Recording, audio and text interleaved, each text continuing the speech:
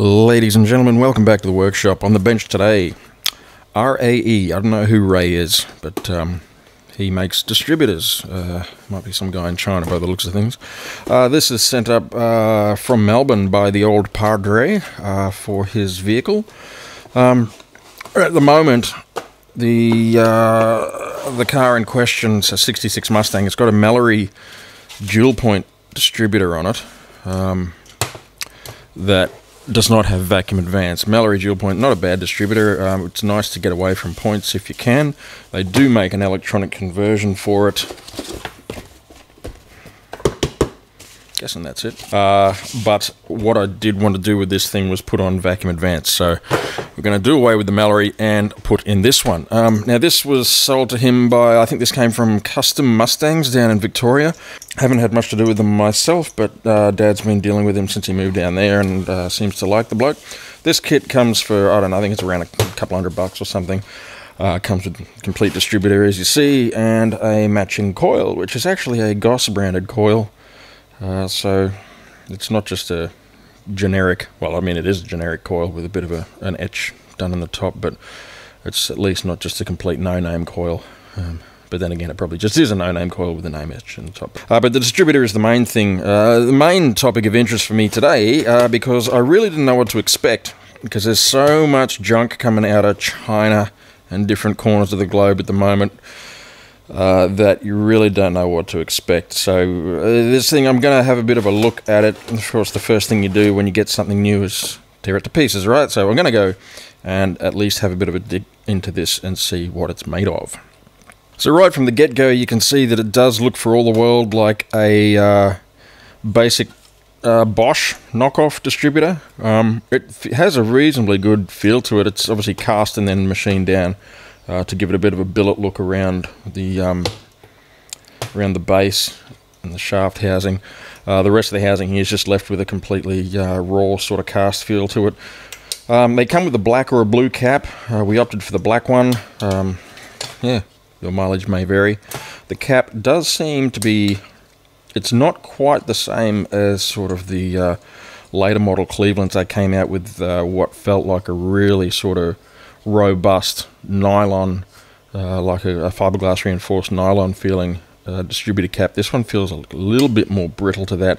Doesn't have any branding on it or anything of that nature, so I'm just going to assume that it's a fairly generic piece of gear made in some corner of the world that didn't want to put their name to it. Looking on the inside again, you can see another unbranded rotor button. This does have a slightly tougher feel to it. What she's made of doesn't feel like anything special. It is pretty tough plastic though. But there's no doesn't feel like there's any sort of reinforcing or anything in there, but it's a rotor button. Doesn't need to be. They were made out of Bakelite and God knows what for so many years and they never broke, so doesn't need to be anything special. The pulse generator module in here, again, just looks like a direct Bosch knockoff. It may well be a Bosch part. Don't know. We're going to pull that out and have a bit of squiz at that. Now, I'm told that this is shipped with a genuine Bosch module. Haven't had a look yet. Gonna open her up and see. Come on.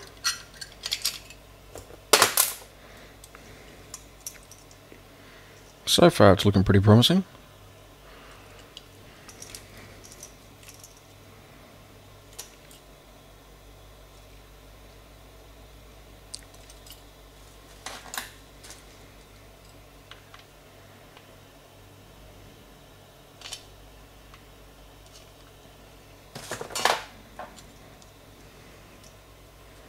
Well, look at there. It does actually say Bosch on it. And it's just a standard Bosch 021 module.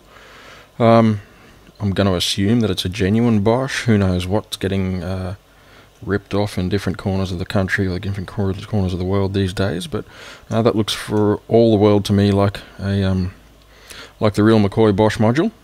Let's dig a little deeper. Well, plenty of thermal compound on there. Didn't skimp on that. Working around that sort of stuff, it might be time to glove up, I think. She's not good for you, that stuff.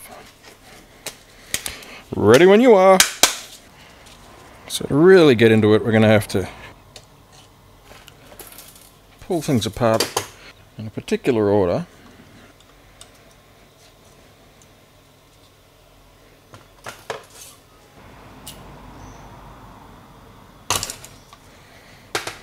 There she blows.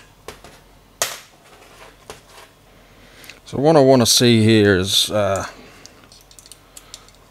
what the advance weights and springs look like underneath here. No nasty surprises yet. Son of a... Now I don't know if these are actually any finer, but they might give me a better angle of attack. So as you can see, I've got the managed to get the rotor off the top.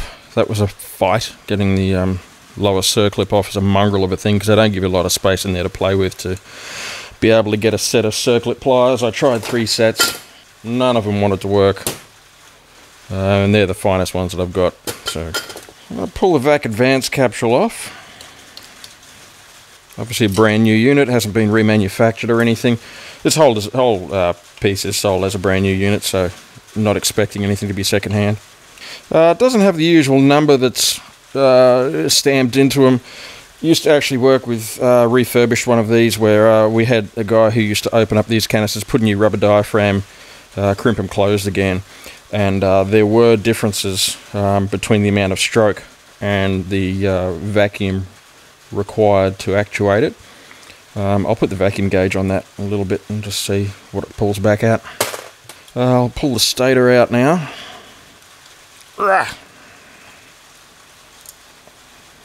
Usual set screws that sit in there.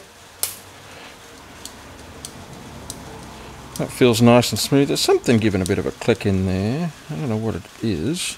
You can see already some of the tape that goes around to wrap the coil up is already starting to come a bit loose. I wouldn't expect that to continue too much more, so I might just nip that off, or maybe just put a little bit of glue on there just to stick that down, but not something you'd expect to see in a brand new device, brand new unit. So far, still looking good.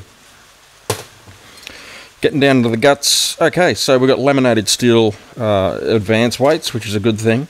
I wasn't sure what I was going to find, whether I was going to find, you know, some sort of pot metal pieces of crap or sintered metal or something of some description, but these laminated steel weights are very good. We've got our standard little bit of absorbent felt in there that holds onto a bit of oil and lets it trickle down. I don't know if you can see there, but these advance weights have little plastic tips on them. Sometimes if you put them in something that is a bit erratic at idle, they can chatter. So that's not a bad little thing. More tools. I'll get my little baby pliers onto here so I can undo these springs. I think I'll just undo them at the steel end, just to save those clips for Dad. He doesn't even know that I'm pulling it apart. I'll try to do as little damage as possible.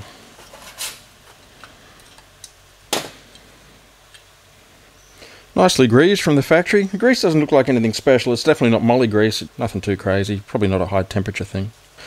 Going to undo these roll pins and take the shaft off and get in. We'll have a look and see what that bearing is.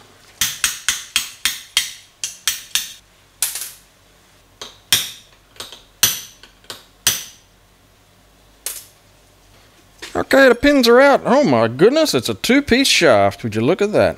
Damn.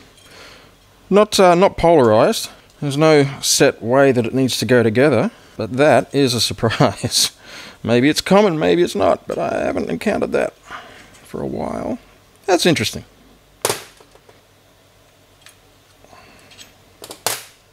There is one shim there to take care of our end float. I'll use a knockometer to... Okay, so looking at this, the shaft has obviously a proper oil drive cut into it, so that's going to pull oil up the shaft to look after our bronze bearing that's in the bottom here. It's really just to stop it from rattling around and chewing into the aluminium. So yeah, it is our sacrificial part, but damn, you know, unless something goes drastically wrong, you run it completely out of oil, that bushing in there is going to last forever. Up the top, there is a bearing in there. It is an R8 RS. So we'll measure that up. So the unit is going to be 12.7. Okay, so it's an Imperial bearing. Let's go to Imperial. So the unit, okay, so we've got 1/2 inch shaft. The outer is 1.25 inches. Like the pedant in me says, pull that bearing off and put on a Japanese-made bearing, because this doesn't have any maker marks on it or anything. But again, we're talking about zero, near as damn it to zero axial load. The only reason that bearing would suffer any undue stress is if maybe one of these weights was to fly off, but even then, it's going to destroy the entire distributor before the bearing is the issue. So I'm quite happy to leave that in there. But no, so far I am pretty damn happy with this. I really can't fault this for a reproduction distributor. After having overhauled hundreds of the original Bosch ones, I have to say that this is as good as, if not better, in its manufacturing. So far, looking pretty good, Dad. So here it is in all its disassembled glory. I really can't fault it, other than, this little bit of tape, winding tape that covers up around here that's starting to peel off. I'm just going to put a little bit of dupe on that just to keep it in place. Again, it's not going to cause any issues. If it does unwind, it's just a bit disappointing to see that, but brand new from the distributor. Our Bosch part back, we're talking 25 years ago, they were around back then, I think about $300-400, maybe more. But this whole thing here, as you see it with the cap and the coil, rotor, brand new vac advance cap, a bearing in the top of it. It's got a genuine, or what looks to be a genuine Bosch 021 module on it. Everything seems to be finished nicely. The plating on everything's good. The machining in here is nice and clean. Sintered bronze bush in the bottom. As a whole, this is not a bad deal. This is not a bad deal. Going to get the vacuum pump onto this vacuum diaphragm and just see what sort of vacuum it requires to pull it on. Okay, so we're going to start putting some hurt on, and we'll see where it starts to retract. It's just starting to move there, and it looks to be all in by about 10 inches of mercury. That's pretty standard for one of these. So if it wasn't going to pull all the way in until 20 inches or something stupid like that, then you'd say, okay, we're going to have to look at sourcing something a bit more original, but that's going to be fine. And well, friends, there she be, back in her former glory, just like the day she was born. They were born. I want to assume it's gender, after all. I have to say that overall, I am pretty darn impressed with the value here. Everything looks to be as good as, if not better, than the original Bosch distributors, electronic distributors of the 1980s, or even, I suppose, the 1970s. These, I do believe, came out on, or this style also came out on some XCs. 1978, thereabouts. And yeah, other than that little bit of tape that was unwinding from the inductor coil, I really can't fault the thing. Damn good deal, I think. And by the way, there's no Dad paid full tilt for this. There's no freebies, and I'm not chasing any freebies. But yeah, it's the RAE. I could say there are part of my initials, and then I don't know, electronics engineering. Who knows? But there's a QR code. I don't know if you can take the time to scan that.